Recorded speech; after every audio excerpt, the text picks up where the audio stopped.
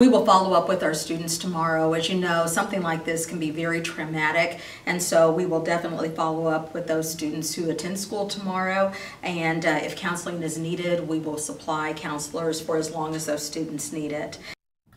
Mosaic Life Care CEO Mike Poore confirmed in a press conference that 24 children were on the bus at the time of the accident.